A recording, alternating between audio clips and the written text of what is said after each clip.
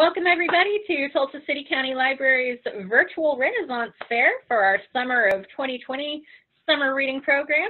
I am Miss Tori from the Glenpool Library, and joining me this evening is a very important guest, Queen Elizabeth I of England. Your Majesty, welcome. Thank you so very much. It's so wonderful to be here. So I don't often get to meet royalty in my line of work.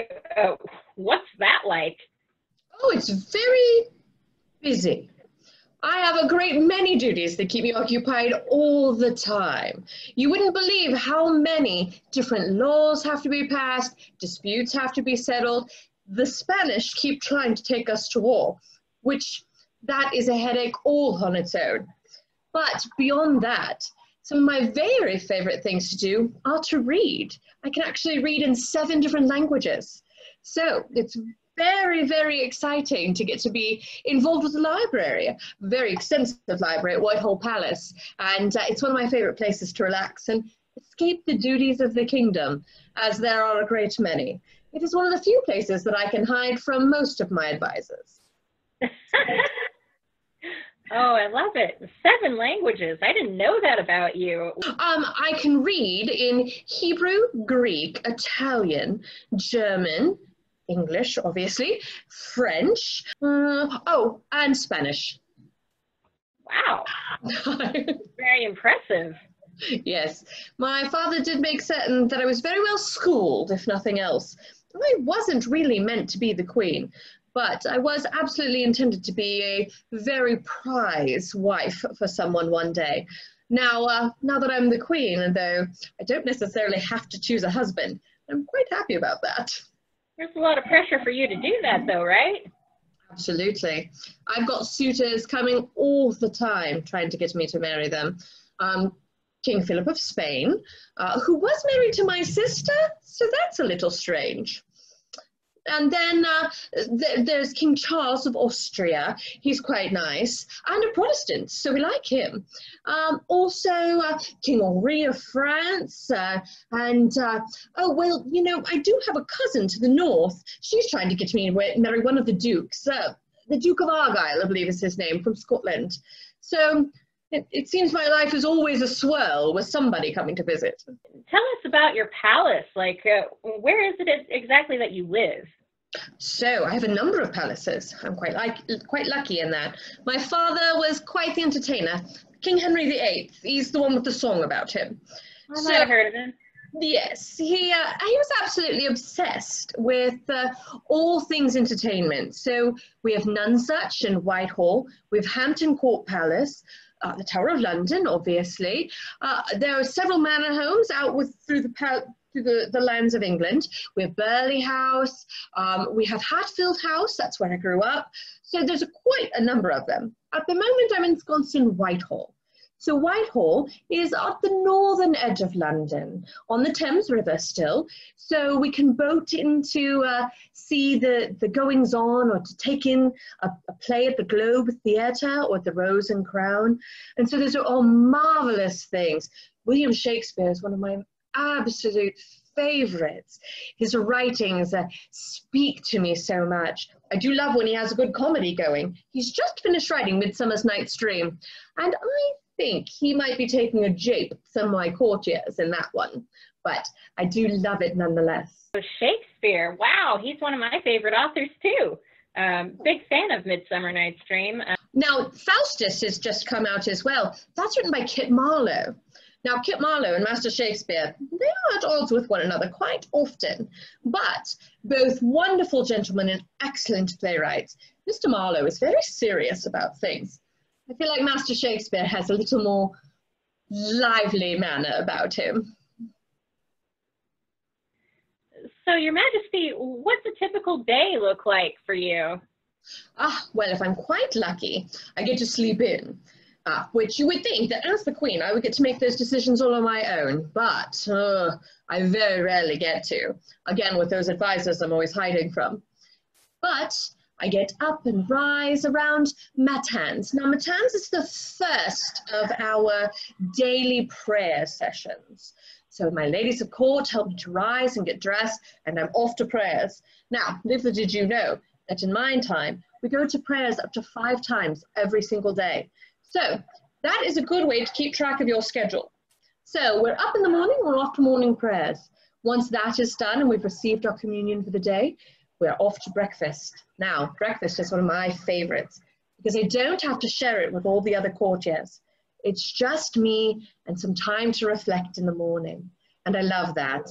Things can get a little hectic around the palace. Then we are to play balls or to play croquet on the lawn, if the weather is nice, as it is now. So a little croquet in the morning or a walk in the stroll through the park. Then we've got lunch, and after lunch is our midday mass. Once midday mass is through, it's all advisors all the time. Or we must be off to Parliament to see what is happening in the House of Lords and ensure that the laws that we want to be passed are being passed in the realm. Then we have evening vespers. Once vespers are done, then the party can begin. I love to dance. And because I do so love to dance, we have 3 or 4 times a week a very good ball going in the ballroom. Not as large as one might think, mayhap only 30 or 40 courtiers, but it's a wonderful way to relax and pass the evening among my ladies and the gentlemen of court before we're off to bed for the evening. That is a full day. That's a lot going on. Now, I hear that you yourself were very accepting of other religions. I am a Protestant princess, but I've lived through many different troubles with religion. My father obviously split from the Catholic Church. My brother, who succeeded him, was also Protestant. But then my sister, you may have heard of her, they frequently call her Bloody Queen Mary. She brought Catholicism back to England, and with it the Spanish Inquisition, and that was a darker time for England. So I chose to be more accepting of religious pursuits. I figure if we're all praying to God, why does it matter how we get there?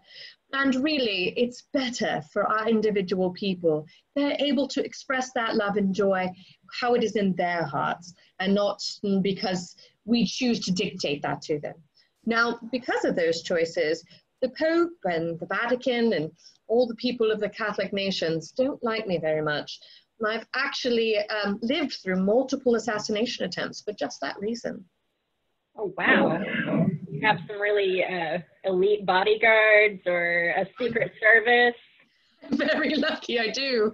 I have the yeoman bodyguard of the Tower. You've probably seen them before. There are 2 different branches of those yeoman bodyguards. One wears all bright red, and they actually guard all of my properties. So they're yeoman warders, and they care for all my properties. And then the yeomen of the bodyguard do wear all black, and it is their entire job to make certain that I'm very well protected. Wow. So it sounds like you have a fascinating life. I appreciate you taking the time out of your very busy day to talk to us here at the library. Absolutely.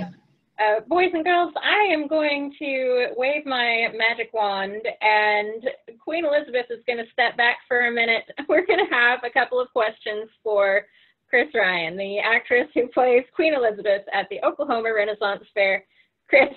Absolutely. Didn't tell you I was doing this. But, that's all right. Would you like to ask a couple of questions of the actors who play our queen? First, how long have you been portraying our queen? 6 years now.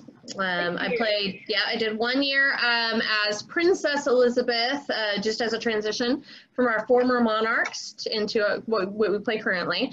And so this is my sixth year to play this character. Right, because we had King Henry for a number of years before that actor retired. Yes. And so what did you do before you became Princess Elizabeth? I played a number of characters, actually. I have played the head of a gypsy compania, or a traveling group of people. Her name was Farasha. She had a Romani accent, lots of bright colors. I played a character named Catriona, who was an adventuress. She was always getting her husband into trouble by being very bold and brave and daring. And then for a number of years, I actually played the Madam of the Brothel named Pandora. So that was a big shift, obviously, from that character to this character, but the audience has been very accepting, and that's very nice. Great. How much research did you have to do before you took up this part? Luckily, I am a big, huge history nerd, a giant history nerd, and specifically Tudor and Elizabethan history is one of my favorites. So I was very lucky because I came well armed with knowledge when the time came. I have read probably in the neighborhood of 10 to 15 books specifically about Elizabeth's court and how it worked. There's a lot about Elizabeth, and most people know the big, broad details of her and her life. But I wanted to know more about who she was as a symbol to the nation, because she was very careful about guarding things like her portrait. If you ever go and look at pictures of Queen Elizabeth all through her life, they start to look very similar as she gets older. And that's because she didn't want people to think that she was aging or ailing in health. In the nation itself, she wanted them to really know that she was strong. And that she wasn't going to let them down, and that she was going to lead them for a long time, because there have been so many people who were king or queen in between her father and her. She really wanted to make sure that that was well taken care of. So I wanted to understand more about that. So we did do a lot of research when it came to the court and the world itself. There's some great books out there. There's one that's called The Dangerous Times of Elizabeth in England. And that's all about the world itself. It's about how Elizabeth in England was, and it's neat. There's another one called Time Traveler's Guide to Elizabeth in England that are fabulous, because it's just like if you were going to go and time travel to that time period, what would you need to know? So they're fabulous reads. Sounds great. So how many years have you been involved in the Oklahoma Renaissance Fair? My first season at Oklahoma Renaissance Festival was 1998. Oh man. Yeah, we did was called the Boar's Head Feast, which happens in the fall, which was in 1997. So it was my first event with the festival itself, but to do a full festival was 1998. So I've had some time to play all those different characters. And my last question for you, Chris, if there were any kids out there who were interested in getting involved in acting, where would you advise that they begin?